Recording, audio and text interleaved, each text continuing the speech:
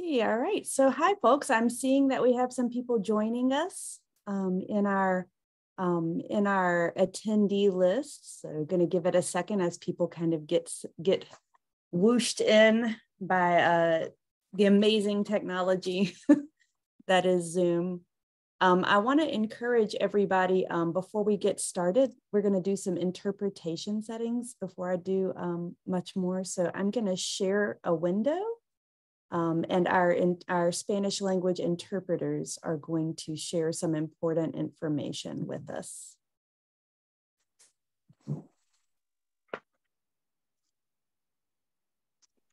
Hello, I hope you can hear me.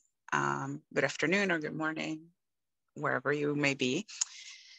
So today's event will be conducted in English with Spanish interpretation and also ASL interpretation available.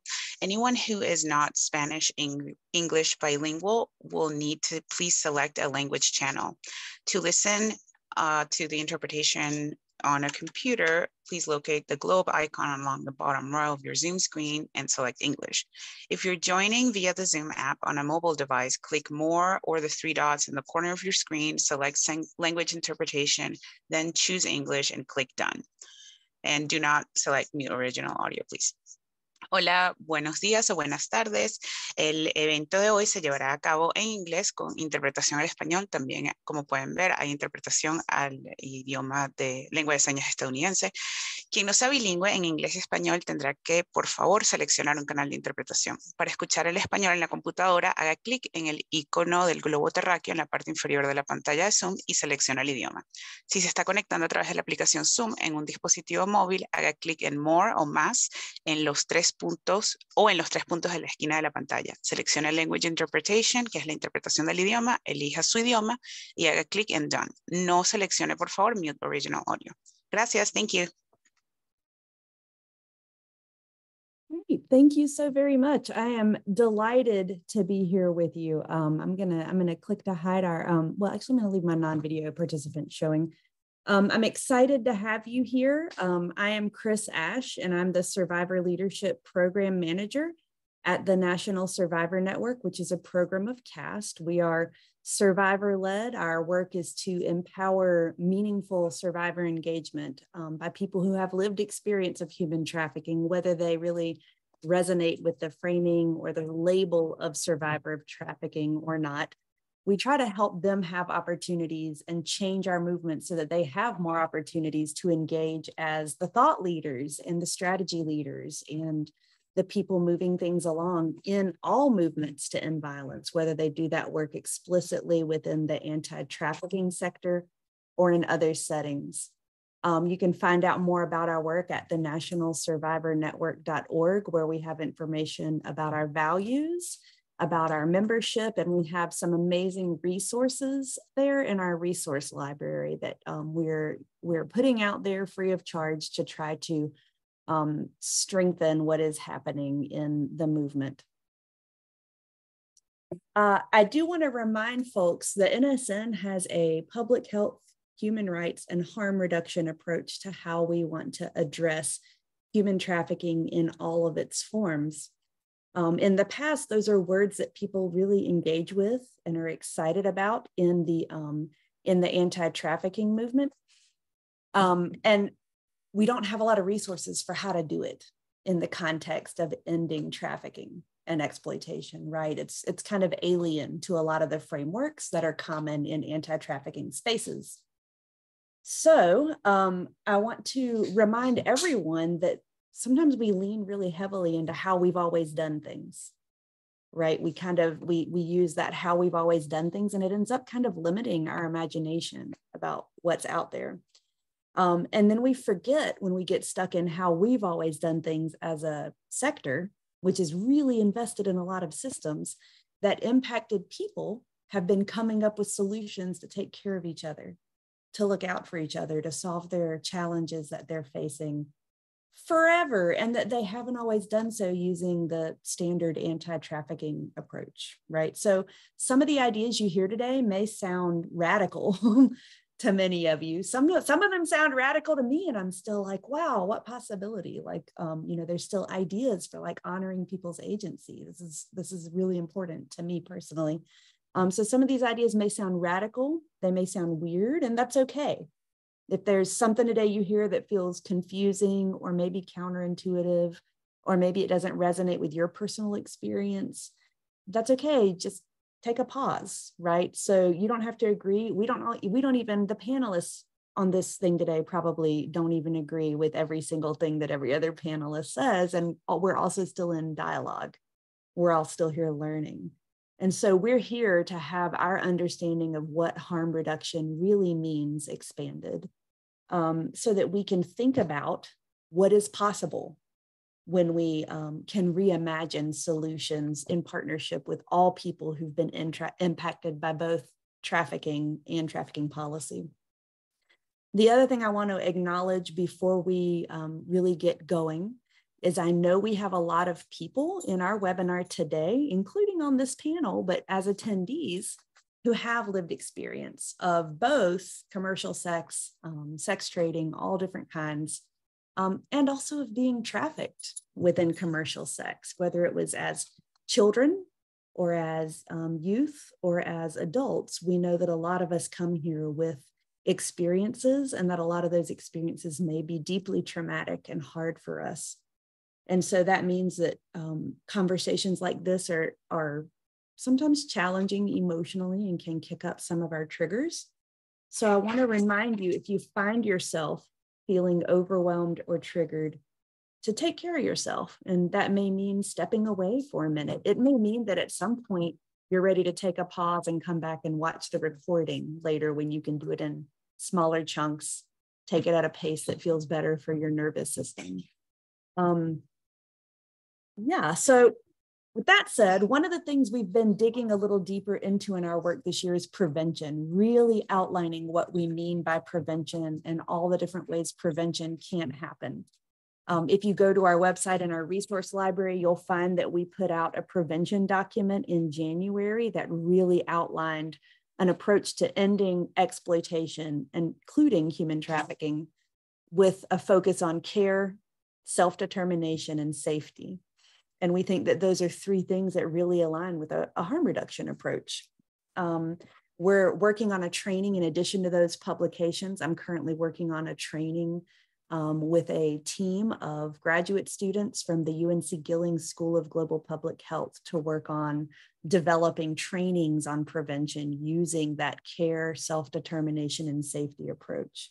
It'll be available later this year, and we're very excited about all of that. So with all of these, we draw heavily on a public health framework, and we've integrated our commitment to anti-oppression and social justice and human rights throughout.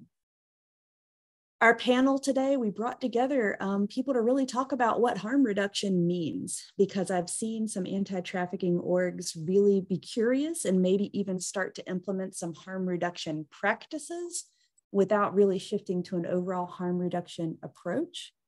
And our panel today, we're bringing together people who have experience, lived and professional experience, right? One, the other, or both, who've been doing harm reduction, who know a lot about harm reduction and can bring y'all some of their on-the-ground learning and insights from the work that they are doing. So give me one moment, and I'm going to launch a poll because we kind of want to see where everyone is coming from. Start with poll 1. Give me a moment. And so our first poll is, what is your current level of familiarity with harm reduction?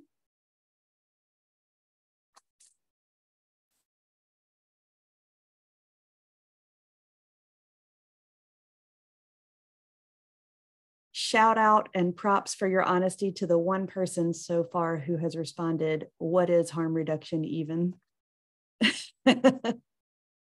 I love your honesty and coming here to learn, right? I love that. We all are in different places. I'm still seeing some responses trickle in.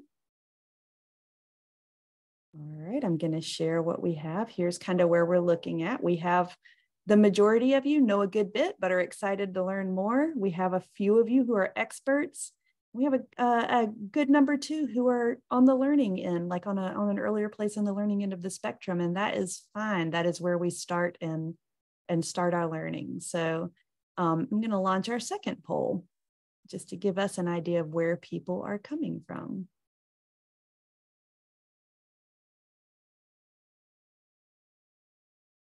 So how confident do you feel? Regardless of how much you think you know about it, how confident do you feel implementing a harm reduction approach in your work with people in the sex trades?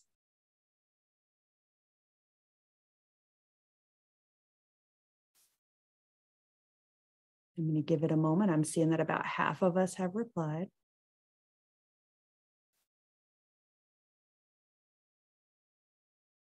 We're just at 90%.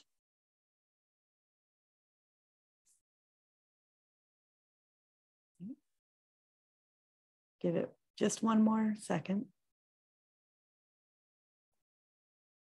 What we're seeing here is that we have some who feel confident. We have a good number who are already implementing parts of it and feel good about it, but I'm seeing that we also have a lot of people, a good number here. I would say almost half of our respondents are wanting to, but don't feel like they know enough yet, or they're anxious about even trying. So I'm so excited that you're here with us so that we can kind of hear what some of these practical responses and ways of doing this are. I think what I'd love to do is just kind of kick us off with our panel. And to get us started, I would love it if each of our panelists, if we could go around and you could each just introduce yourself and share a little bit about your experience doing harm reduction and using that philosophy in your work. And I see in my screen, the first one I see is Chibundo. Hey, good afternoon, everybody. If you're in a space that's afternoon right now. So my name is Chibundo Ogwatu. I work at HIPS. HIPS is a harm reduction agency in Washington, D.C. in Capitol Hill. I work there as the coordinator of the advocacy department and also the Sex Worker Advocates Coalition coordinator. My background in harm reduction is mostly at HIPS, but I've done work with, of course, sex worker rights, sex work decrim stuff, anti-jail building and anti-bail stuff in Illinois, and food justice / farmers and workers' rights work in the past. But yeah, that's me. Thank you. Thank you. And next up in my screen, I see Cinnamon.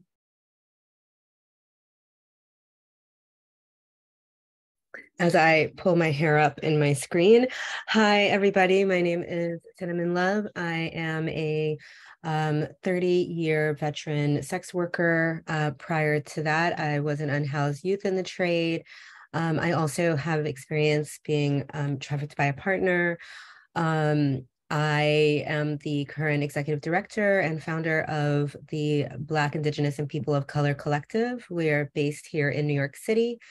BIPOC Collective is a national organization providing direct services and education and mental health and wellness, expanding mental health and wellness resources to Black and brown sex workers in both the criminalized and legal forms of the sex trade.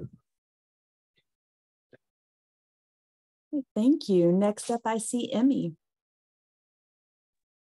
Hi, this is Emmy Koyama. I'm the coordinator of the Coalition for Rights and Safety for People in the Sex Trade. It is in Washington State and doing policy advocacy around criminalization. I also co-founded Eileen's, which is a community organizing and hospitality space for women who are working and out on the street on Pacific Highway in South King County, Washington State. And I've been around doing harm reduction, sex work activism, and anti-violence activism for like 20 years or more. Thank you, Emmy. And then finally, I have Rose. Thank you, Chris. My name is Rose Columba, and I'm a survivor of both sex and labor trafficking as a child. I'm also an Indigenous advocate for accessible well-being, and I work to fight against all forms of exploitation. After 11 years of grassroots organizing and advocacy work, I've seen so much proof of the power and harm reduction in our communities. My father, who is also a trafficking survivor, and I work on consulting to help organizations implement policies like this that are trauma-informed. Thank you. Great, thank you. Thank you, all of you. So I'm thinking that given the fact that we are talking a good bit about commercial sex here, that now might be a good time to back up and just say, what do we mean when we say commercial sex? Because that's broad, right? It includes a lot of different things. And so Cinnamon, I was wondering if maybe you would start by just sharing a little bit about what do we mean when we talk about commercial sex? Yeah, thank you, Chris. When commercial sex encompasses a wide umbrella of types of sexual labor that could be full service sex work or other kinds of touch related labor, such as including domination, pro-domination, pro-subbing. It could be porn, escorting, dancing, camming, body rubs, and also I think we should also, I want to make sure that I mention that we're talking about both consensual sex work as well as people who have been trafficked or fit the legal definition of having been trafficked as a minor. So when we say commercial sex, we're referring to both consensual and non-consensual forms of labor. And I also think it's important to note that often people, and I know we'll talk about this later, but often people who are performing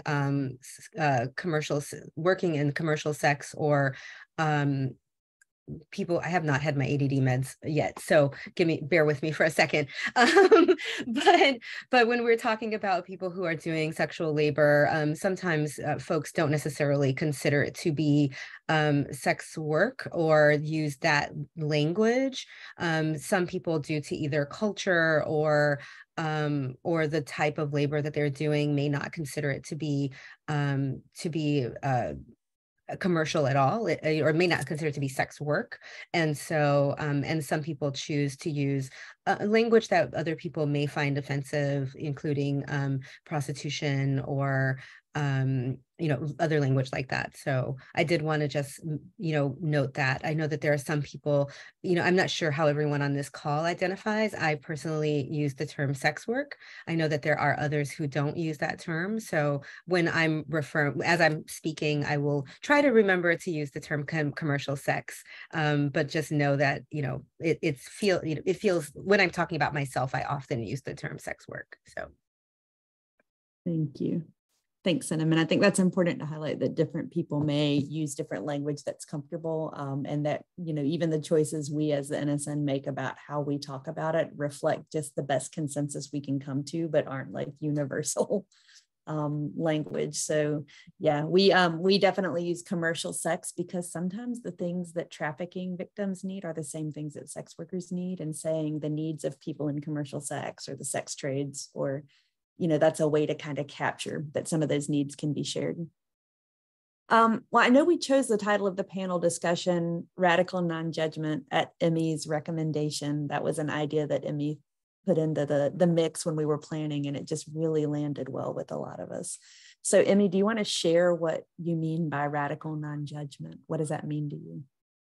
Yes, so stepping back, there's one person who have no idea what harm reduction is, and thank you for your honesty again. But so harm reduction is the idea that really started in the drug user health community, especially during the AIDS crisis, when people were getting infected through the sharing of needles, and then they started using, needle exchange programs where you can provide clean syringes so that people don't have to share their syringes with each other, so that they can be healthy, or they can, they won't die from AIDS and other infections that spread by sharing syringes. It started from that, but it's much bigger than that now. It's like applied for everything. So, when you have condom distribution, that's harm reduction. When you have housing that doesn't require you to be quote clean, sober, but allow you to move in and to have stability, that's harm reduction. So there are lots of ways the harm reduction is, spreading beyond simply just drug user health. And I do lots of work around survivor advocacy in domestic violence and sexual assault, so that when the survivor advocacy have at some point have told people oh, you have to report to the police because otherwise the same person could be going around raping other people or something like that, and just really pressuring people to how they should act as a survivor, how they should heal, and all those things becomes really judgmental, and it takes away people's agency. So that harm reduction is much more than just simply the drug user health. And so we're talking about doing harm reduction with people who are experiencing either the sex trafficking or people who are vulnerable to trafficking, but can be advocated so that they have more power. And in that, it's really important that we think of harm reduction not simply as tactics, so that needle exchange is tactic, but there's a philosophy and there's values that's much bigger than that, which is that, we're not just telling people to stop using drugs. We're not telling people how they should live, but if they want to, live longer, be healthier, and protect their lives, protect their community, then here are the tools that you can use to meet those goals. So we respect people's autonomy, people's self-determination, and respect how they live, and understanding that, of course, it would be really great if nobody ever used drugs and everything was fine, but that's not reality. It'll be great if nobody had to engage in sex trade when they don't want to, but the reality is not there. People do whatever they do to survive under this economic system. So we approach that with non-judgment, trying to support whatever goals people have for themselves and provide resources to enable that choice, and really respecting people's autonomy and dignity in that process. Lots of times, organizations use harm reduction as a tactic without having the values attached to it. So they say okay, we don't kick you out for using drugs or drinking from our housing, but they say, well, because this is the better way to make you quit using drugs than being absolute about it. And okay, you're using the tactic of harm reduction, but you're not really having the value of non-judgment. You're not having the value of respecting people's autonomy and supporting their own goals, as opposed to the service provider's goals or the government's goals of reducing certain things. So that's a really difference between harm reduction as a tactic to harm reduction as value, which involves radical non-judgment. So I hope that clarifies. Thank you. That does. Yeah. So what I really picked up from what you said is it's not us imposing what we think the solution is and then just using a gentler approach to get us there. Yeah, wonderful. So I know that one of the things, and I mean, maybe you could start with this, but a lot of people worry that using a harm reduction approach, like I heard you mention people who are engaging in commercial sex who don't want to, right? And we know that there are people who are in that position. So a lot of people worry that using a harm reduction approach will leave someone who is engaging in commercial sex because they have limited options, because of their marginalizations, or maybe they're being trafficked, they're being actively trafficked, that if we do harm reduction, that they're left without options. I've even heard some people say that if we do harm reduction, that that then who will create the systems that help people get out of commercial sex if they don't want to be there. So can you speak a little bit to that, and maybe even to why someone might want to use a harm reduction approach, even with someone who we know is being trafficked? Yeah, So I think that, I mean, trafficking can mean different things, but what most often you see in terms of sex trafficking is it's not the Hollywood version of like, kidnapping and people putting chains and things like that. That's not, reality for sex trafficking. For the most part, of course, there are cases where that can happen, and that may require a different kind of response. But lots of times, what it looks like is ordinary domestic violence or labor exploitation practices. So when people have leverage over somebody because of their power, because of their, because of the vulnerability, whether they're social or emotional or otherwise, and that they're in this relationship that's controlling, that's abusive, that's exploitative. We want to do something about it. And we have learned lessons from the domestic violence movement. You can't just tell a survivor to leave. That doesn't work. You can't just call the police and have them handle it, because that also doesn't work. Now, we need to create resources so people can leave if they want to leave. But what's most important is to have a relationship with people so that they are able to access those resources when they need it. And so there are different, ways that the domestic violence movement has used, doing the safety planning, doing otherwise, and doing, relationship building so that you can get trust of the person who's experiencing abuse. And one day, like when they choose, they can access those resources for help. But I think like lots of times, like non-harm reduction approaches, which is calling the police and all that, those destroy relationships. So the social service providers are not trusted because they call the police or they work with the police. And as a result, you don't end up developing those relationships that are really needed in advocating for survivors, whether it's domestic violence or sexual, sex trafficking or otherwise. And so that's the, and the creating resources is also really important so that, needle exchange doesn't happen if we just say that, oh yeah, everybody should be able to do whatever they want. Somebody actually has to fund resources to provide needle exchange. Somebody has to provide resources for the substance use treatment if that's what people want. Somebody has to provide housing. So those work are still needed. Like when you do condom distribution or when you do like, comprehensive sex education, and you're not, telling people to go have sex. You're, of course, abstinence is an option. Leaving sex trade is an option. Getting help and getting away from the abusive relationship is an option, but that really need to be, the person's choice. And it has to be, their autonomy is respected and built up through those trusting relationships. So, yeah. Thank you so much. That was definitely helpful. Rose, I know when we were planning for this panel, you shared something about this that stood out to me, and I was wondering if you would share the analogy that you shared during our planning session. Thank you so much, Chris. So to kind of warm up to that a little bit, I wanted to speak some more on how many of the problems with organizations or individual care service providers that are not implementing radical non-judgmental harm reduction policies. Sorry, that was a mouthful of a source. They often end up seeking to rescue someone from a situation. While their situation may not be ideal, it also may be the best option they have right now.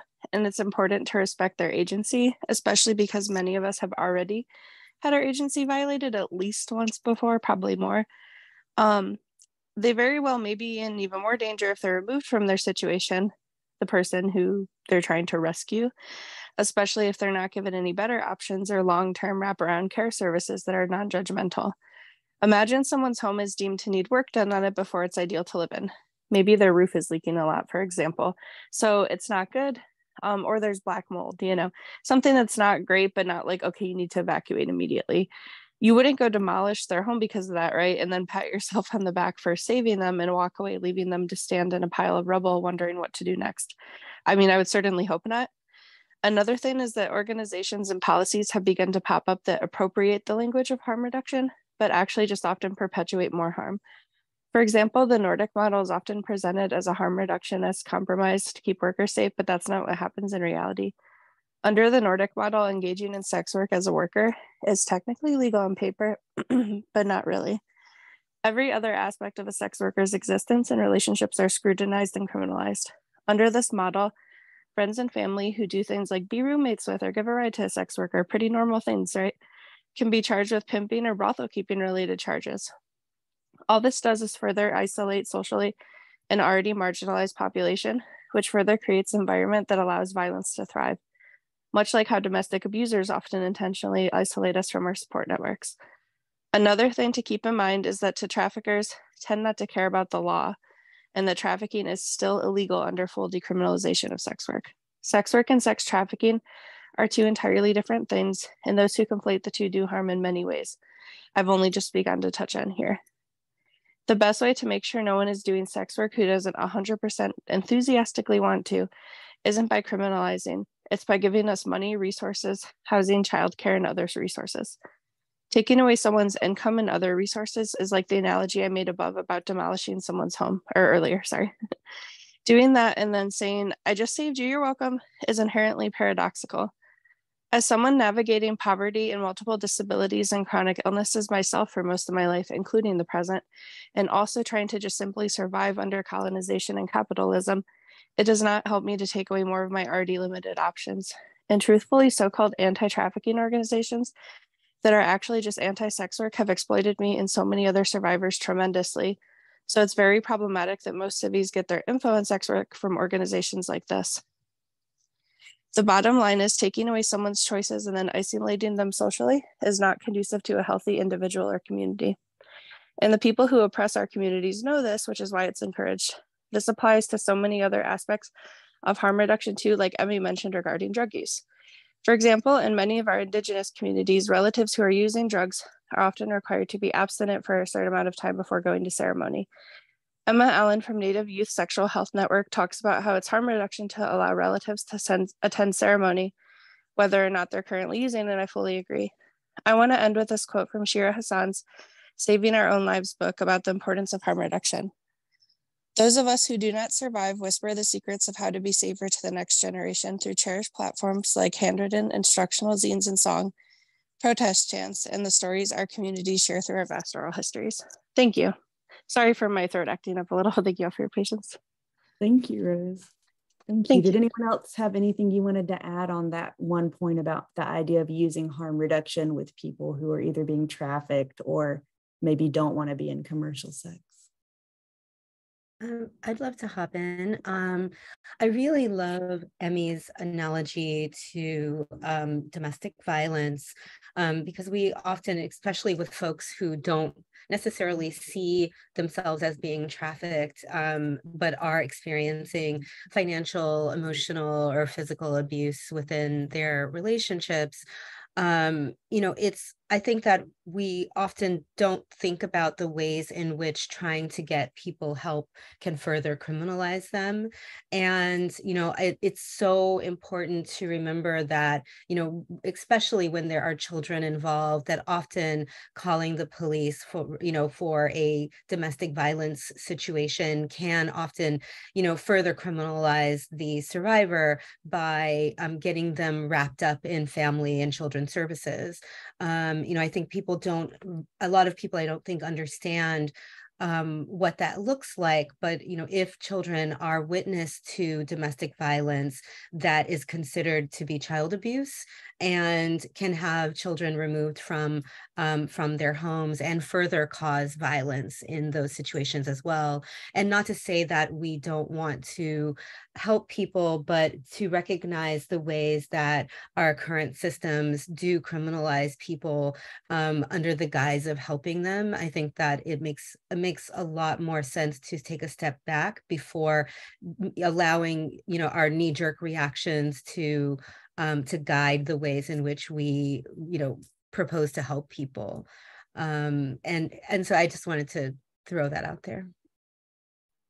Thanks for naming that. I know that a lot of our members in the NSN have been engaged in child protective issues due to their trafficking or commercial sex engagement, even during times when they were doing the best they could. And, that can add a whole lot of complications, and also coercion. That can add coercion when now your trafficker has that to hold over your head.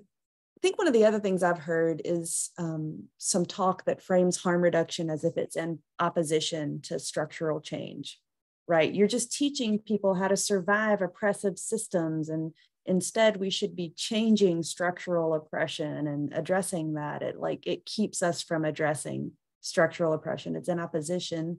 Chibundo, would you want to share a little about like your thoughts on that? How you see harm reduction and anti-oppression work? Yeah.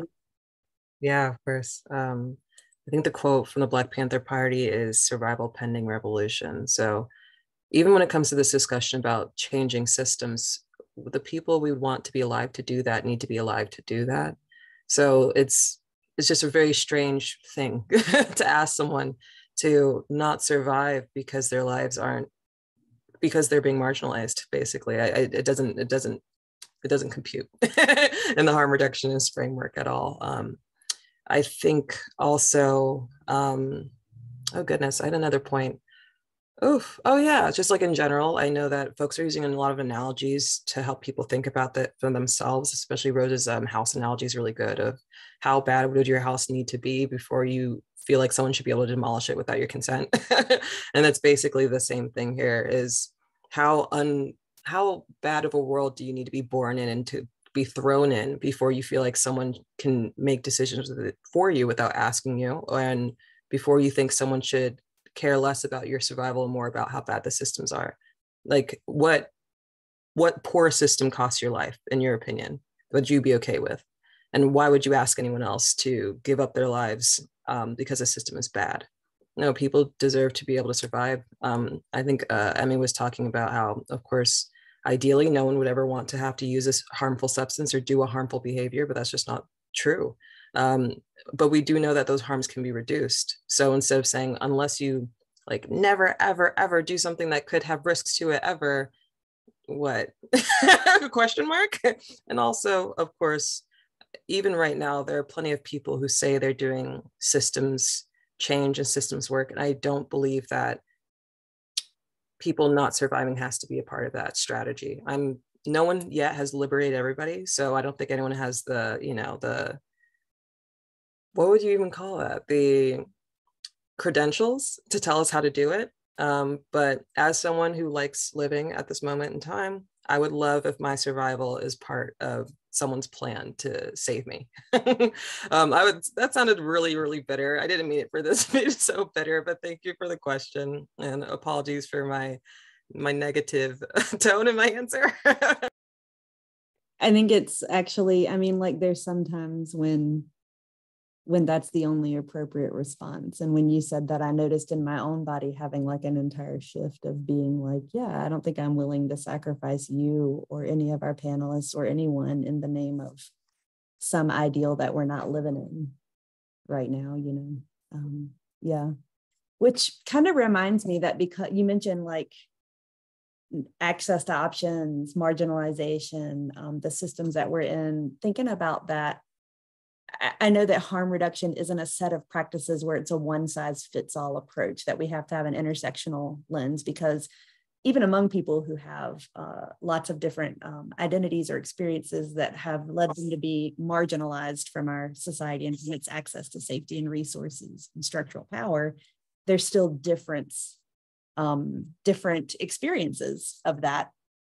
And so can someone maybe share some examples of harm reduction principles being used in different contexts based on someone's culture, identities, or specific community needs? I know, Chibundo, I had you down as someone who had some thoughts, but I also think that everybody had thoughts on this one. I can let you start. Yeah, which is ideal, because like that's why we're all on this panel, because we have thoughts to share. So just working in the Sex Worker Advocates Coalition here in DC with HIPS, one thing we talked about a lot is that, as Emmy pointed out, harm reduction did start from the HIV/AIDS moment. I said moment because it's not over. I hate saying crisis because it sounds like that ended at some point in time, but at least in DC, it definitely didn't end. But yeah, how discussions about needles and drug use was the progenitor of a lot of discussions about harm reduction. But of course, sex work was kind of always right there with it because of condom distributions and discussions about like lube as harm reduction and all these other nuanced conversations. But yeah, while we are talking about harm reduction, especially when we're talking about it for sex workers, we think of methods that would be more useful for sex workers than the set of practices some people believe harm reduction is. As we've been talking about, harm reduction is a philosophy, not just a certain lexicon of practices. So one of the things we did mention was like for someone who's working on the street, it might be really nice if they had just better pictures so that they could feel more confident charging more. It might be really great for them to have their own website so they don't have to use the advertising or rely on advertising as much. It might be great if we could have a little pool of folks who are willing to support sex workers, do some donations so they can buy decent ads. If they want to buy decent ads, it allows them to charge more for the same amount of time working, which is great because of course, if they are able to charge more and get more, then they are able to work less. And we know that when it comes to sex work and harm reduction, the harm is clients and residents and cops and anything that can give them an access to these people to think they can hurt folks with impunity. So anything that makes them able to have fewer interactions and also survive is what we think of as harm reduction. And I know that can be difficult for folks where they want to do harm reduction for sex workers by giving them condoms, but the idea of helping them professionalize as a sex worker feels too far. The idea of helping them make more money feels too far. So I think a lot of, I guess, starting with our own lenses of what harm reduction can be as a philosophy for the folks we're thinking about means, of course, immediately like kind of decolonizing your own mind. Like it has to start there of like, what do you think people deserve? If someone's doing something that you do not agree with, how hard would you work to make sure that they can't do something you don't agree with? You feel me? Like even you have access to photographers, you might have access to people who'd be willing to pay for someone to have a better ad or something like that, but you won't do it. That's a you thing. Doesn't really have anything to do with anybody else. So yeah, my answer to the question is those examples about harm reduction for sex workers, how it looks different, or it could look different. And of course, how cultural competency with harm reduction means at first challenging the cop in your own mind that's not willing to let some people live. Mm-hmm. And I'm thinking as I hear you say that I can imagine, as I'm glad you named that can be really hard for people to wrap their minds around, that kind of example, because a lot of times we're taught, at least in the anti-trafficking movement, that it's someone who's not otherwise going to be engaging in sex work. Like we're not going to someone who's never done sex work, not interested in doing sex work and saying, hey guys, want us to buy you a website and some photographers to start your own business? This, right? This isn't like an on or off switch. This is actually looking at people's real life options and trade-offs and how we can support them to make the choices that they want to make. And I love how the example that you said highlighted that. Does anyone else have something you wanted to add? Oh, go ahead. To round it out a little bit. So as you're saying, these are folks who might already be engaging in these behaviors and in these spaces. So having a better picture is really helpful for someone who might be taking really cruddy pictures with like a burner phone, like flip phone that they have. Someone's like, oh, you're probably poor. And that means I could probably do whatever I want to you. If somebody doesn't understand, doesn't have a lot of tech literacy, doesn't have a website or any social, any presence online, maybe it's harder for them to even get regulars. So they have to constantly have new interactions with new people who might hurt them. And of course, I think the last one I had was the ads. So if someone can't afford ads, maybe they're only on websites where you could advertise for free, and maybe not even in a way that's not like the cops aren't scanning for it. And they also might be able to just have their ads go out, reach more people. So as I was saying before, it's just less labor on their end, less work, less interactions, and maybe even better screening possibilities. I'm not one of those people who believes that clients who pay more are less dangerous. I think that's really classist and racist, but we don't have to get into that right now. That's not the purpose of this. I just wanted to show people why websites might be helpful and why better images might be helpful because they're already doing these things. Thank you. Does anyone else have something you want to share, some examples? Yeah, I would love to. I love this, these suggestions that Chibundo has gave, because one of the things that we did in our year one one of the things we found in our year one statistics was that 61% of the people seeking financial assistance from BIPOC Collective were already involved in doing both criminalized and legal forms of work. And so being able to make sure that people have, access to technology, particularly if they're unhoused, or particularly if they have,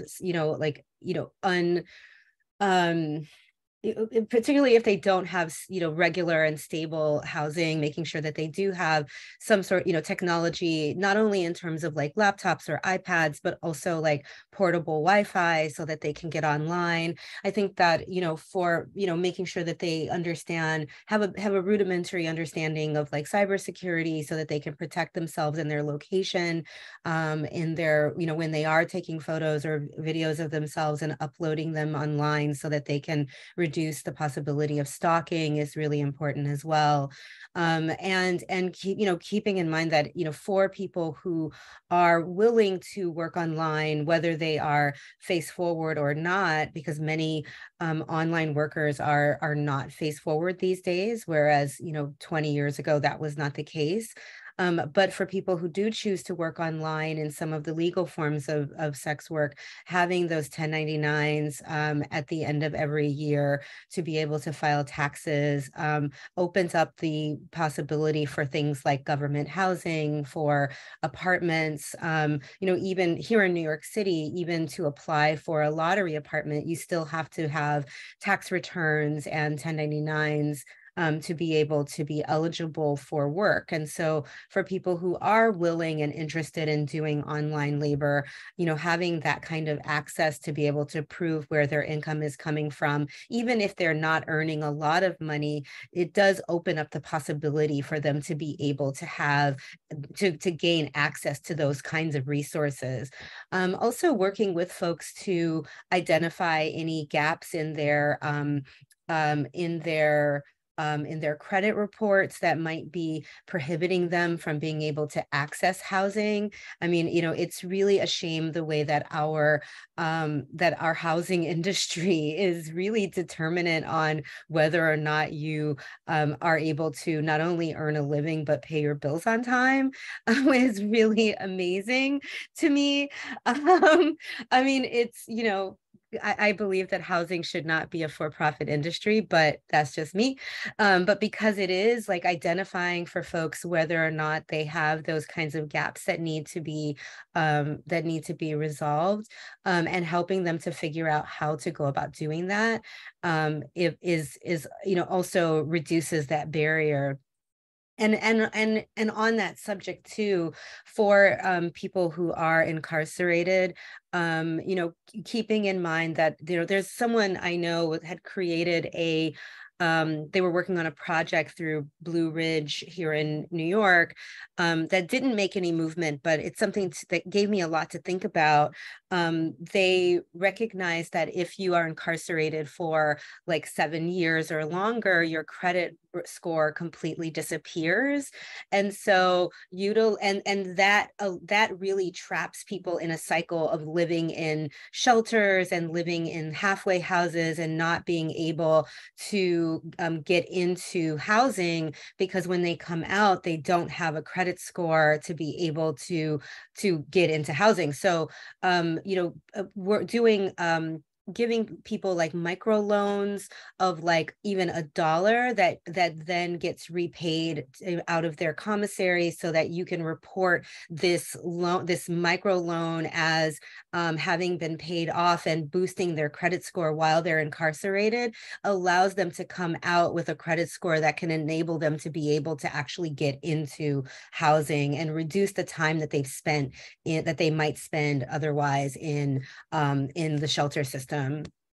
And then something else that I was thinking about as well, in terms of, we talked a lot about needle exchange, but also I think that we should, keep in mind that not all substance users are, utilizing needles, making sure that we're also, equipping people with Narcan and with fentanyl test strips, especially these days, because fentanyl is being used so much in the emergency room settings for pain. It's being used a lot in our, for short-term surgeries. And then, and also, we're finding that it's being used to cut things like cocaine and Molly also. And so the possibility of people gaining access to, to certain substances that may be tainted with fentanyl, and arming them with the ways that, with the necessary tools to be able to test those substances as, to reduce harm, and also the necessary tools to be able to reverse a potential overdose. And I also think about, but because we've been talking a lot about, other types of sexual labor, I don't think we talk enough about teaching people about, things that are really vital to our work, like making sure that their clients don't have latex allergies before putting them into a latex body bag, and having a potential, someone potentially having anaphylaxis. And I think that, thinking about these kinds of ways in which they could be potentially criminalized if there is some sort of a if there's something that happens not only to themselves but also to other people that they're working with, can ultimately reduce harm in the long run as well. Yeah, I know it's kind of getting long, but I just want to add, there's so many things I want to add. I really appreciate all the ideas. First, I'm part of a project trying to open up this a cam space where people can come and learn how to do camming work. And we talked to lots of people who work in the street, and they're interested in doing the cam work, but they don't know where to begin. They don't know what they need, all that, how to sign up and all that. So we can a space where people who are already doing it can show them what to do and how to do it. And then, and it's a free space people can come and use. And then if they really think this is something that they can do, then we'll try to help people get their own equipment and all that, and set up and all that. So that's kind of space that we're trying to build, and that's really good. And also what the Cinnamon was saying about a different, drug use. In this area, I think people are just smoking pills so much these days that there are so much fewer need for syringes, and even though people still need syringes, but and then there are other equipments you can actually distribute, pipes. So we can, we're really popular when we have pipes to people just flock to it. And also people using aluminum foil to smoke something, but it doesn't, many of the foils have toxic things on it, and there's a specific kind of foil that's not, that doesn't have a coating that's toxic to people, and distributing those things would be really great. But I think many of you actually work at agencies, and agency culture is so important, so that people don't feel they have to hide part of what they do, how they live, how they support their family and all that. I feel lots of people feel they have to hide, or if they admit to engage in sex trade, they have to mold their stories into, being a victim. And well, I have to do it because of this circumstance, all that. And lots of people who come to my organization are people who felt really alienated from other organizations, because they assume that nobody would ever do this unless you absolutely have to, or you're forced to, and therefore you're a victim. And that if you admit to anything else, if your story doesn't match up with the agency expectation, then they feel they have to hide it, and they have to play along with whatever stories they have. So, having the agency to actually commit to the value of non-judgment is really important. And individually, of course, you can believe whatever you want. And, you can believe that, in an ideal world, there's no sex work or sex trade. And that's one way you can believe. Or another person might believe that in an ideal world, everybody who is doing sex trade are, doing it willingly, and because that's the better work than anything else. And so people can have different ideas about what the ideal world is. And the fact is that we don't live in an ideal world. And everybody has, to decide how they will fit into this world and how they'll survive. And having this like non-judgment as an organizational and agency culture is really important, so that you don't push away people who are needing services. I know Rose had something that she wanted to add. Thank you. This discussion is so good, but I know Rose had something to add. Thank you so much. One thing I was thinking is, as simple as it sounds, sometimes just asking people what they need in the moment is best, because especially in the West, there tends to be this kind of like, Western lens, kind of like whatever is currently popular, and like, the carceral like kind of policies or the medical complex. It's kind of forced onto survivors, whether that's in an emergency room setting or when they're seeking help or resources of any kind.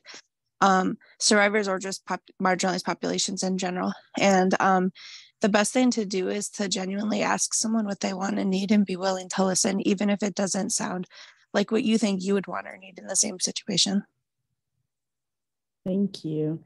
And I know, just to give our panelists a heads up, I'm going to move the question we had next closer to the end, because we've already kind of started digging into one of our other questions, which is thinking of specifics with agencies and organizations. I know some of us are doing policy work in anti-trafficking spaces, but a lot of people on this call are doing direct services. I know as I'm hearing you talk, I'm thinking of a lot of the anti-trafficking policies that are focused on things like removing sex workers' access to banking or online platforms. And I'm just really seeing how that can have some harmful impacts on people who are trying to build safety and stability.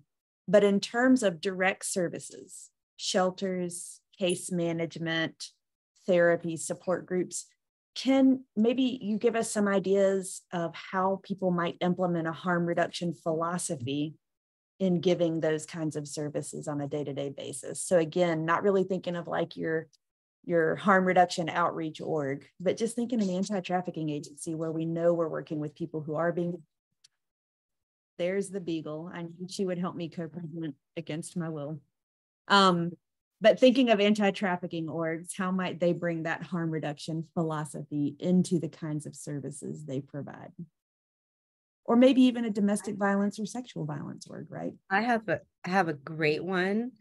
And it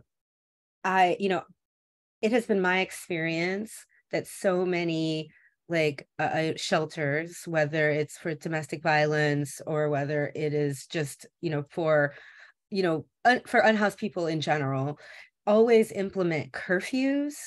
And it's, specifically when we're thinking about our population, people often work at night, or they work the most at night, and being able to access shelter after 8 o'clock or after 6 o'clock, is really important. People shouldn't be restricted in terms of when they can come and go from a shelter, and also be expected to work, as well. And so I think that getting rid of curfews for shelters, we're talking about primarily adults here, having those kinds of restrictions for people around what time they come in is paternalistic and should not exist, first and foremost. And then I've just lost my second thought, so I'll come back to it and let someone else go.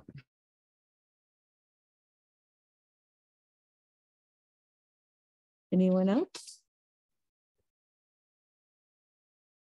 Just kind of seconding what Cinnamon said, like when you put so many conditions and stipulations on people accessing resources and shelter, it just, a lot of people who are already exhausted are just not going to even bother. And then that, where does that leave us? Yeah, I think that, we need to have non-judgmental and not means tested, so that people don't have to go through hoops to try to prove that they deserve help, they deserve resources. And also, like I'm in Seattle. There are local anti-trafficking organization that's like, helping people rebuild their careers.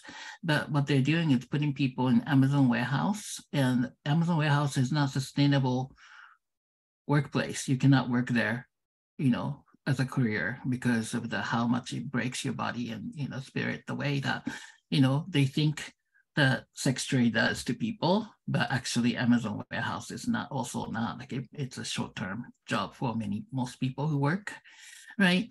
And so there's like there's a disconnect between like, what are we really valuing? Are we valuing the people have life and work that's sustainable and healthy for people?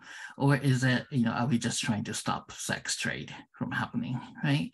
And that's, again, like that goes back to the agency culture and organizations that, are really committed to supporting people where they are at. And within the, that we know that even, in the domestic violence or assault situations, that we don't, tell people that, or if you didn't leave, then you consented to being abused, or if you didn't like fight back, then you consented to being raped, and that's not the case. And similarly, like people in sex trade make decisions all the time.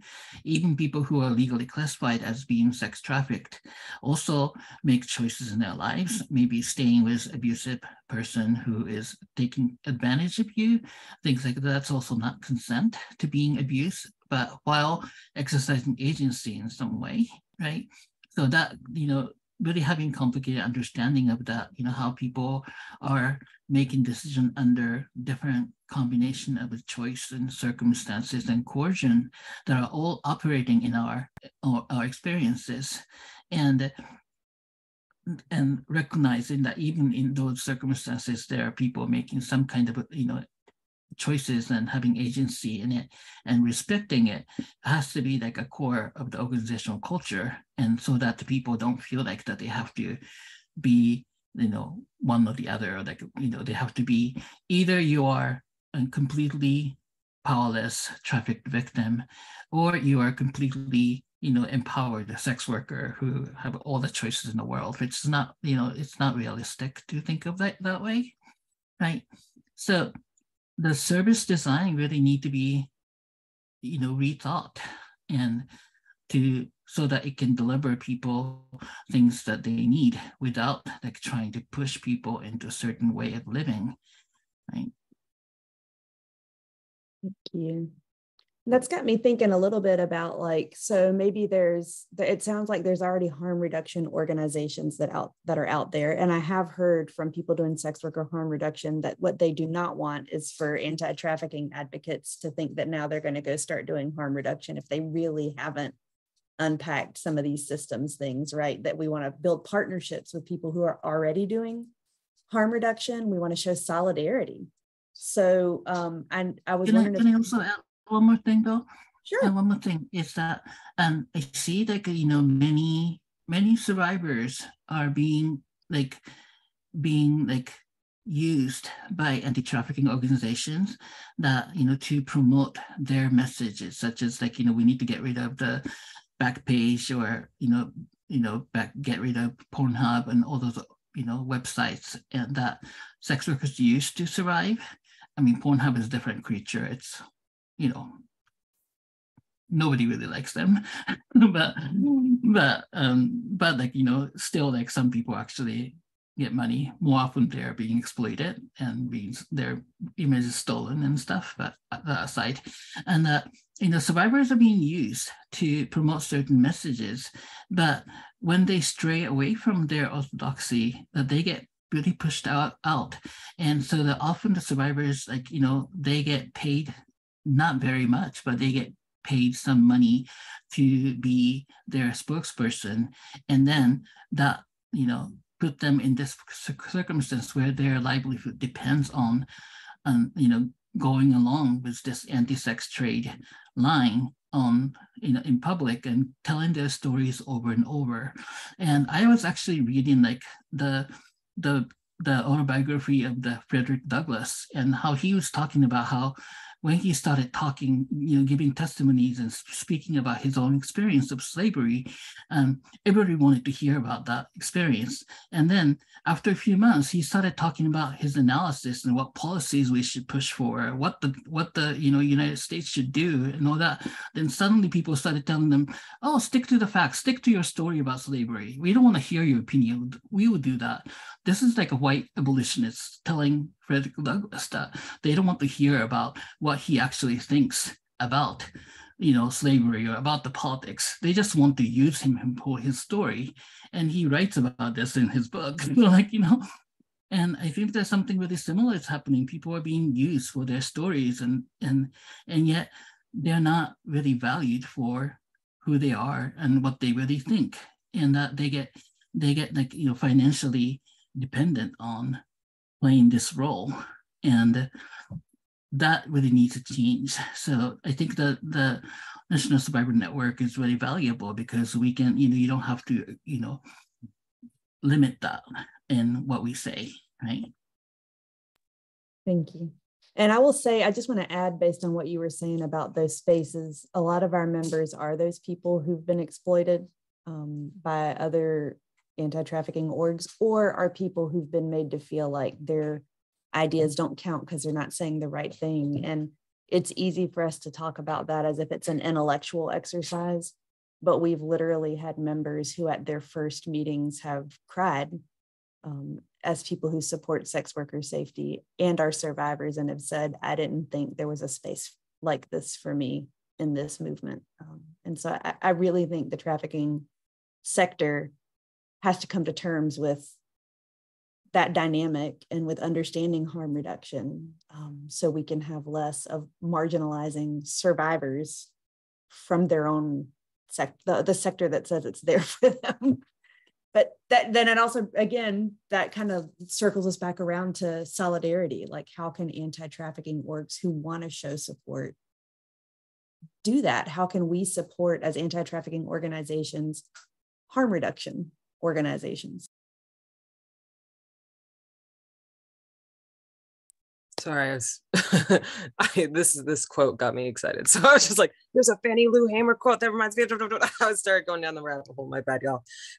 So as far as what anti-trafficking organizations can do to support harm reduction agencies, or did I say organizations? Organizations, yeah. One of the things that I've thought about is the fact that it's hard to fund harm reduction. Emmy's talked about this. Especially when you're trying to create systems of care that exist outside of a carceral state. Who's funding that? Who's going to fund that?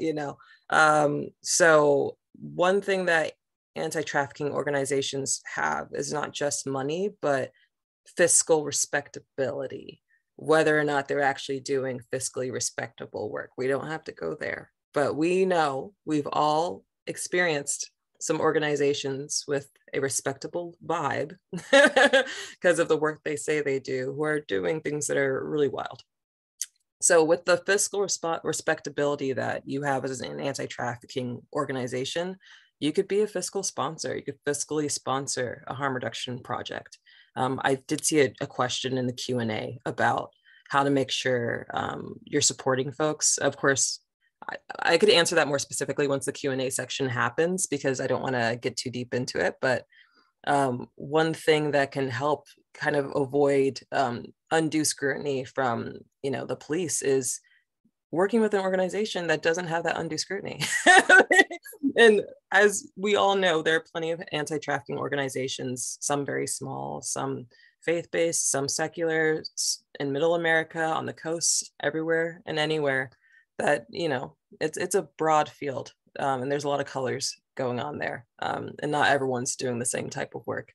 So, but anyways, so fiscally sponsoring a project, helping them with capacity, helping them just have a bank account, because if you're working with sex workers, especially helping sex workers in ways that they say they need, like something like having a better pictures or as Emmy's talking about, having like a studio space and skill building to make sure they can make content. Yeah, you might have some undue scrutiny from tax authorities, police, and local legislators, local policy folks, especially in, like, I'm from Florida, where we see that a lot, where you're doing something a little that pushes a couple boundaries on how we feel about certain marginalized groups, and you'll have local politicians decide to collude with all these other parties to like make bills against the work that you're doing and things like that. So we're used to a pretty aggressive space. But yeah, fiscally sponsoring, helping with capacity support. If you have lawyers and policy people on your team, help out a harm reduction agency with those folks. If you are living in a place with bail, helping when some arrests happen of some folks' clients, they should be able to call you and be like, I know this organization can help me out. I know this organization can help us out with lawyers. I know this organization can help us out with a clean bank account.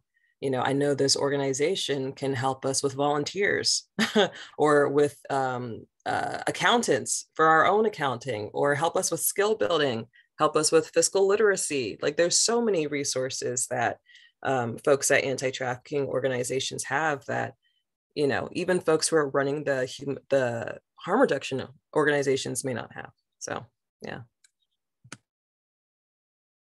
And I just want to add to that the one thing that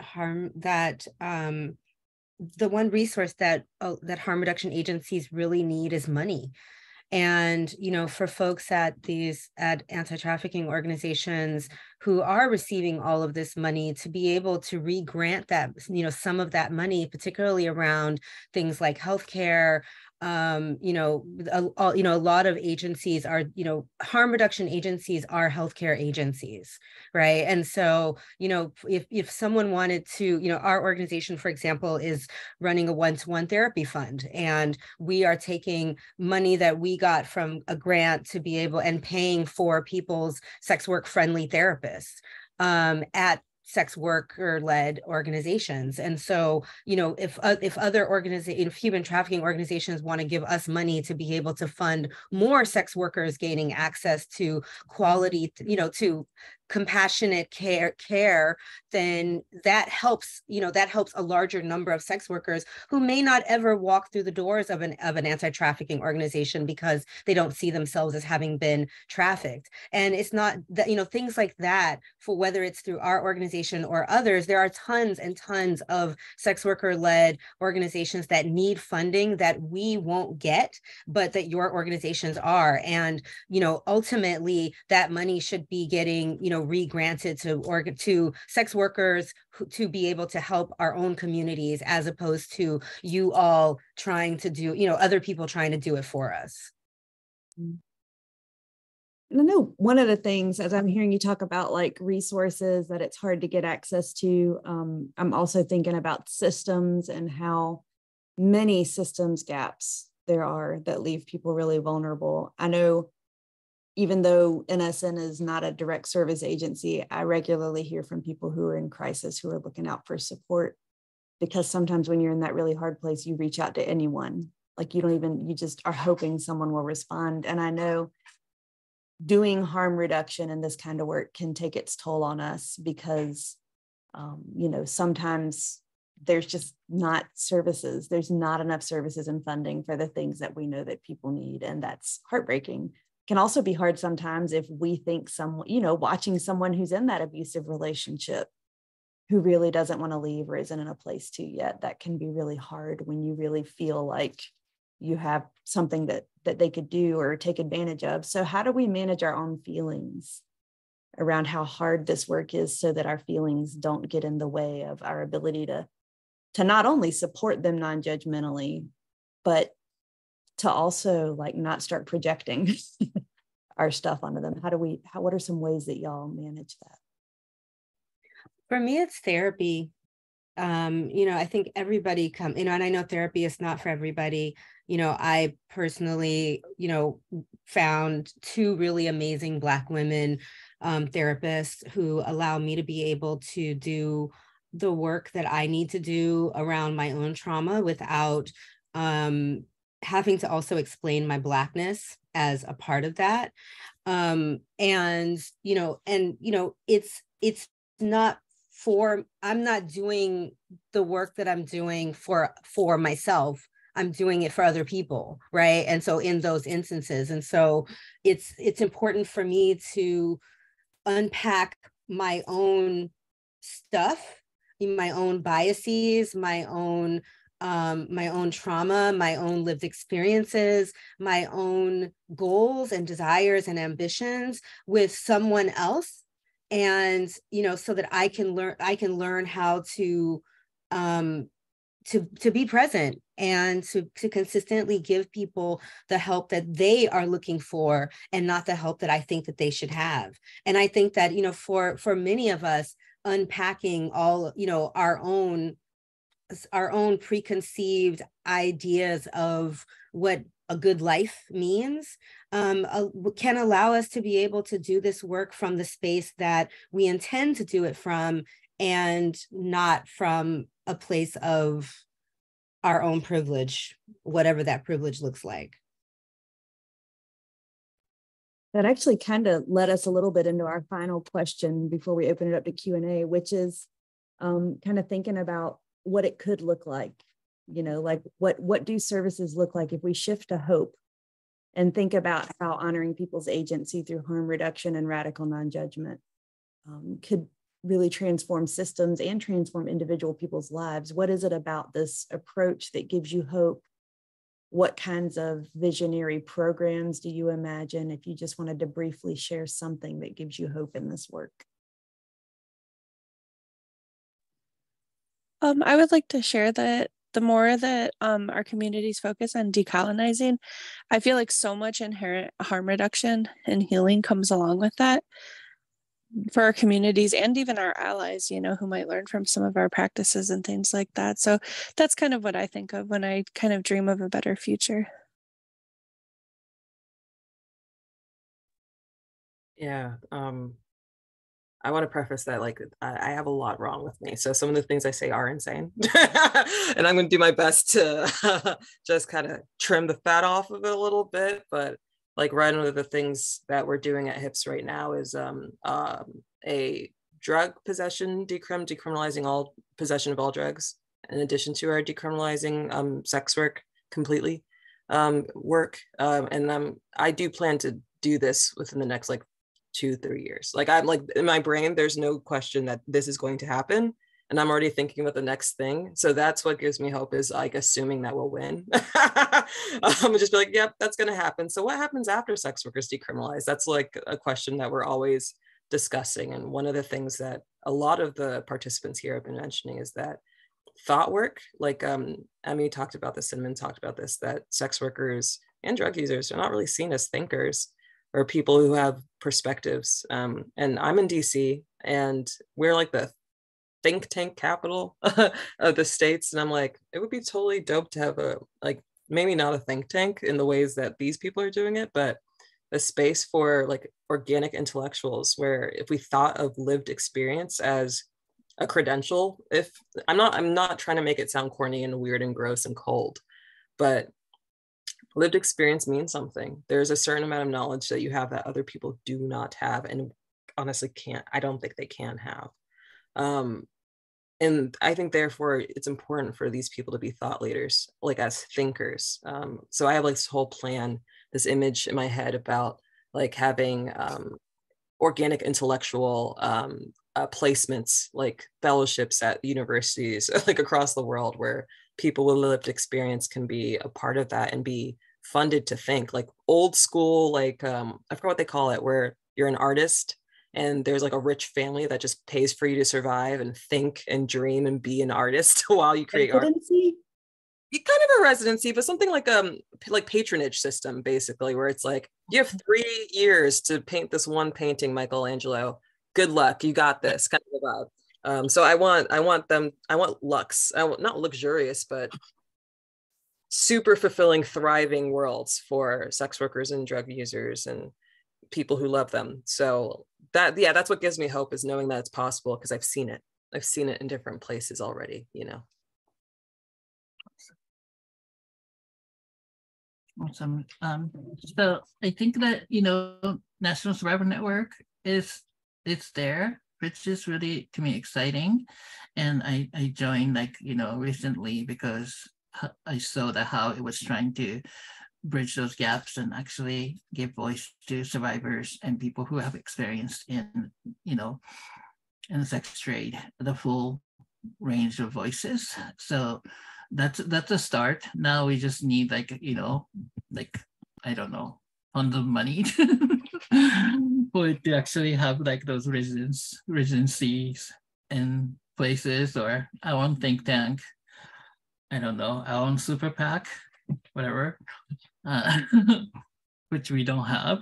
But yeah, I, you know, like I said, I co-founded an organization called Eileen's, and that's, you know, building with a community and having, you know, we recruit from the community to be, you know, for people to be peer leaders, and they become the paid staff, and people who are actually still connected to the community and they come from, and, you know, and that's really exciting. So I'm really excited about that. I also co-founded the Massage Parlor Outreach Project, like, you know, several years ago, and that's like working with massage parlor workers. And I'm not deeply involved because I don't speak any of the language that they speak, like Chinese and different, you know, languages. But I co-founded it, and it's actually building the leadership among the massage parlor workers who are migrant Asian workers who are working in those massage parlors.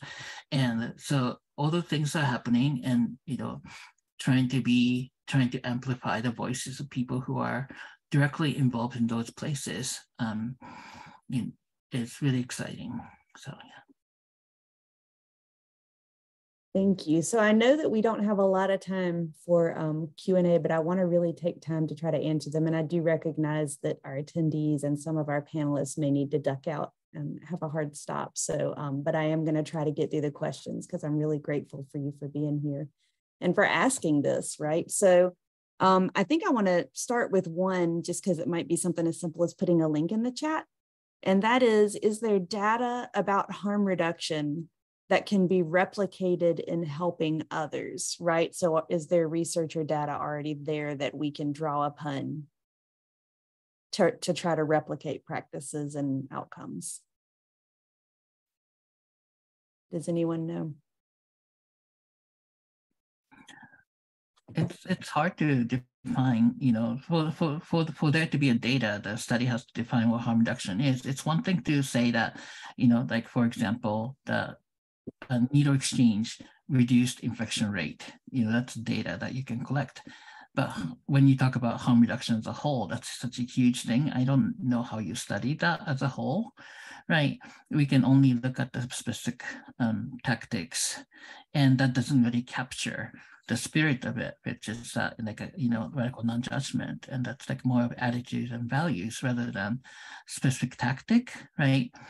So I think that's the difficulty of showing the data. Does that make sense? It does, because it's kind of like harm reduction isn't a thing that we do, it's a way that we go about it, is kind of what I'm getting. Right. So yeah. I think like, you know, like I said, like you can study the specific tactic and, you know, see if that's effective in a public health study. But I think like we're going by the lives we're actually touching and how people are being, you know, what people are saying about their experience and how they, you know, came to Eileen's and how that like changed their lives, how that made it better, how they got their child back from the CPS, how they got, you know, how they got into treatment that they wanted to get into, or, you know, how they got their ID and driver's license and now they can drive and things like that. That's what we see, right? Not the specific, you know, specific data on the tactic. And I know we touched on this a little bit, but I'm seeing a question in the Q&A that says it's frustrating when folks teach harm reduction with a hard focus on change and not choice. How do you suggest that we as survivors shift the framework and work with other movements to build power to reframe that narrative to really focus on choice? Do y'all have some concrete tips for shifting that narrative?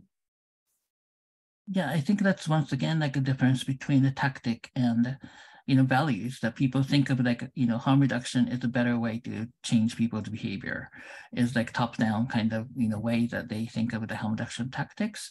But when you come to the values, it's not that, right? And when it comes to values, that it actually has to respect people's autonomy and choice.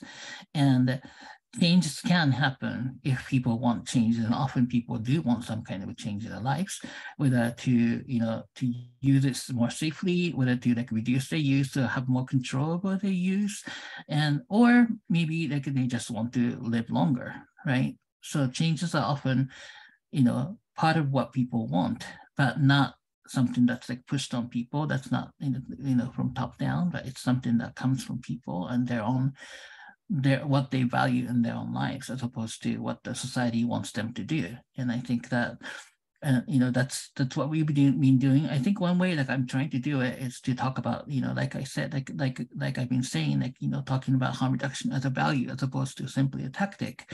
And in Seattle area, basically all agencies claim that they are harm reduction based when they are not, even when they are not, and which means that they're not absolutist. They don't kick out people from program because they stray away from some goal, but that doesn't necessarily mean that they actually support people's autonomy. So I think that the talking about this harm reduction as a value, and the phrase that of the radical non-judgment is really, I think, could be useful in talking about harm reduction, so that to make sure that it's not just a tactic, but it's being like radically non-judgmental.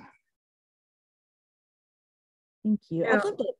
It's interesting that, as you were talking, Emmy, you reminded me of something that I mentioned in another meeting last week about the ways in which these faith-based abortion alternative agencies operate, where they, mask as like pregnancy resource centers, and then, the person who's seeking an abortion walks in the door and they're being shown videos of what their fetus looks like, and they're given all of this material around adoption, and they try to convince them to not have an abortion, but they mask themselves as being pregnancy resource centers for people who are seeking abortions.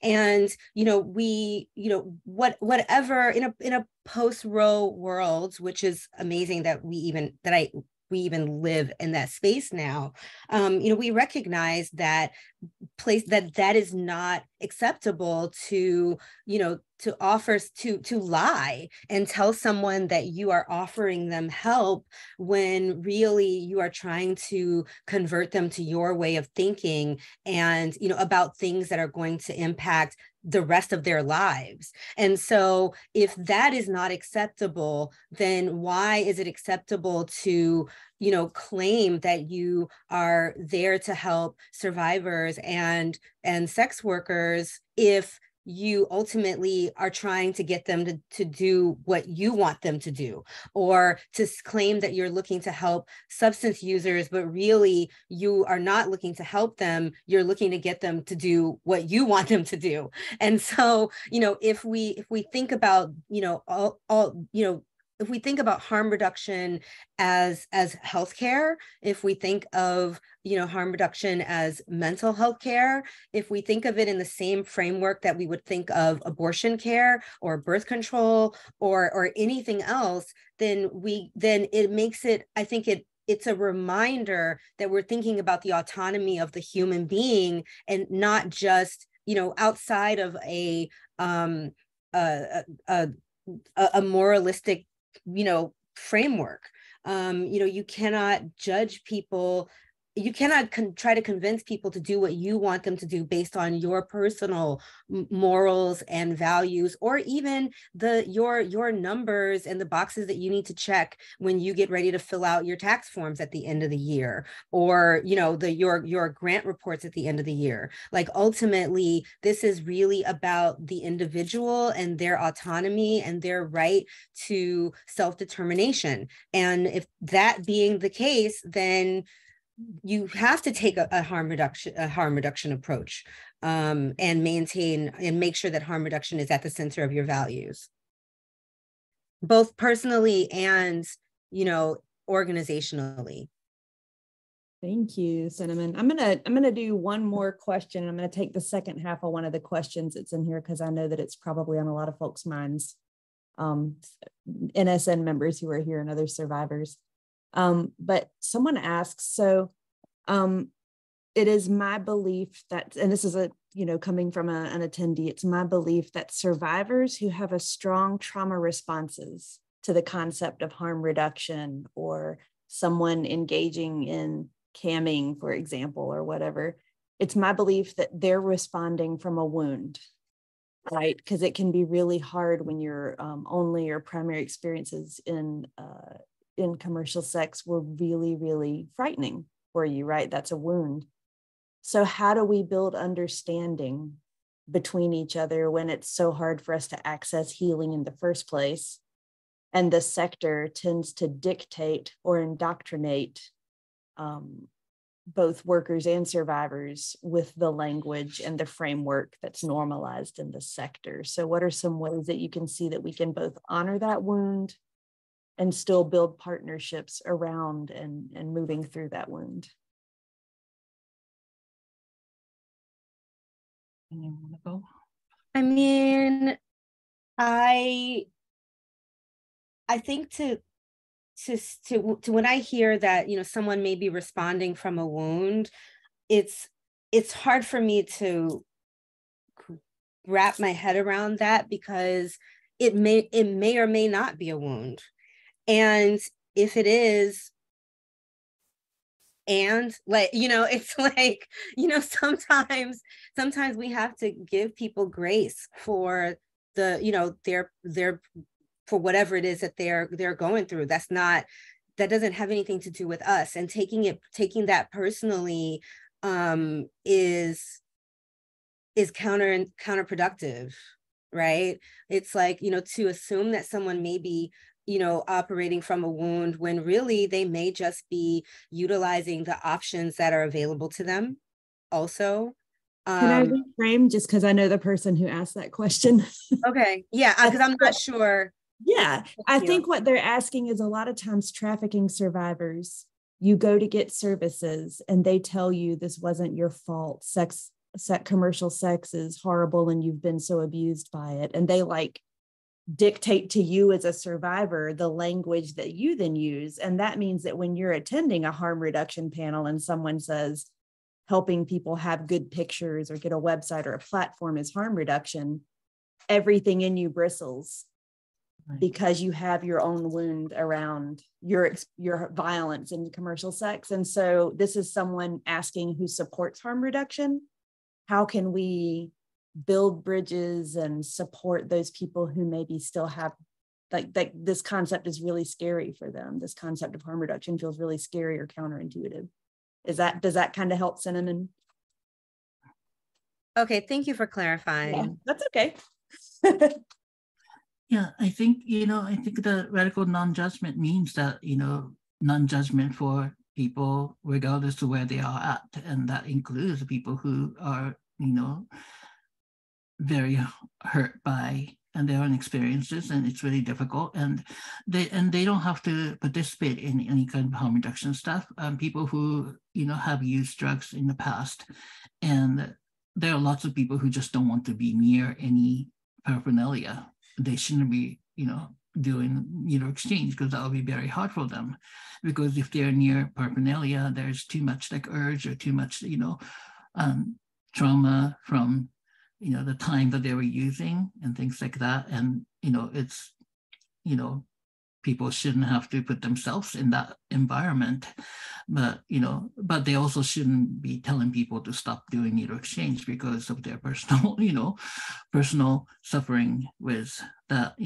It's as a public policy, it's a good idea to do needle exchange, and it's a good idea to provide harm reduction based services to people, even though that's not for everybody to do. It's not, people shouldn't have to do that. And I think that right now, so much of that is that service providers telling people to adopt certain narrative.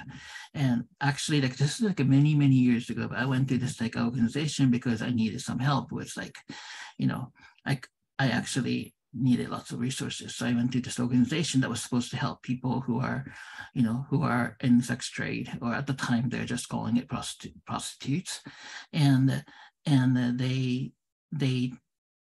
they started saying like, oh, you must have had this experience and this experience and that experience. I'm like, okay, those are true. Yes, yes, yes. And then one time they said, oh, and then you must have this experience. I was like, oh, actually, no, not that part of experience. That's not me.